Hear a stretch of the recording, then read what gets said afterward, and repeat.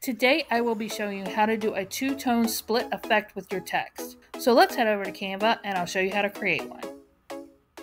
So the first thing I want to do is go get me some text. All right, so we're going to do a letter.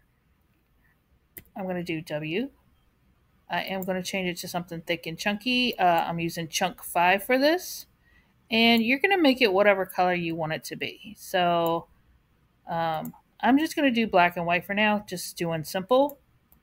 So I have this. Then I'm going to give me another text box and whatever words you want to be laced in there. So I'm going to put that down here and I'm going to pretend like this is a school thing. So I'm going to do a logo for Warriors.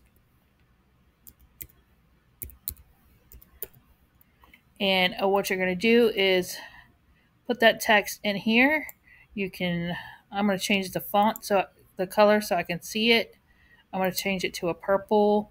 That way I can see where I want it positioned at in here. And don't forget, you can always go in here if you need to go and change your letter spacing. Oh, that's line, sorry. Your letter spacing out if you want to do it in or out like so. And then where you want to put your words. So I want to take that space in and bring it back in like that.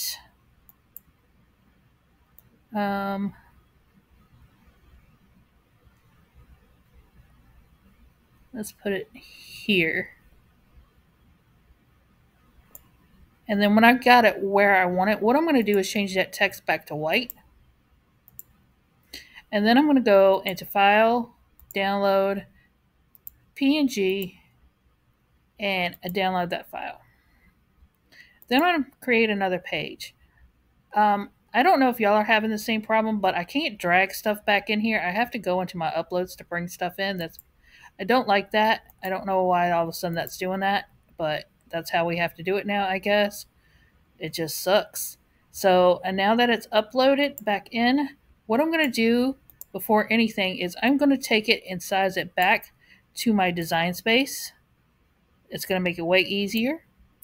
I'm going to go and remove the background. Now, if you're a free user, you can go to remove BG and do the same process. So, and then I'm going to bring these in like so. And then if you notice, if I go here, it removed, let's put a blue behind it. See, it removed the white part. I want the white part still in there. So what I need to do now is I need to go back into my design, go back into the background remover. Now, if you're in Remove BG, you're going to do the same thing. You're going to restore the white back on the interior of these letters. So I'm going to push the Restore button, and then I'm going to keep my brush size the same for right now because I might be able just to do it easy peasy. Let's see. I'm not very good at this, so if it's sloppy, I am sorry, y'all. It's not my strong suit is this remove stuff. I've gotten spoiled with remove BG with the free stuff, but this would even be hard with remove BG, but I think this is not the easiest part. And you just want to restore it back in the interior of the letter. So like this part is easy because that's all interior, but this little edge piece. Woohoo. All right, and then you get your white back into the interior of your letter, like so. And if you got any sloppy, see how I'm sloppy right there? You can get the erase. Let's cut that down to a little teeny thing and kind of bring that back and try to get that white out of there right there. Okay, and once you got it where you like it and you think it looks good, what you're going to do is get out of there. And then as you can see, I got a little sloppy part there, a little sloppy part there. We're going to go back to our original page. I am going to grab this text. I am going to turn it to a black, which is the color that I want. And then I'm going to Control C. I'm going to bring it over to my new design. I am going to Control V it. I am going to my Positions tab, and I'm going to put it behind my big letter like so. You can see how I sloppily did that.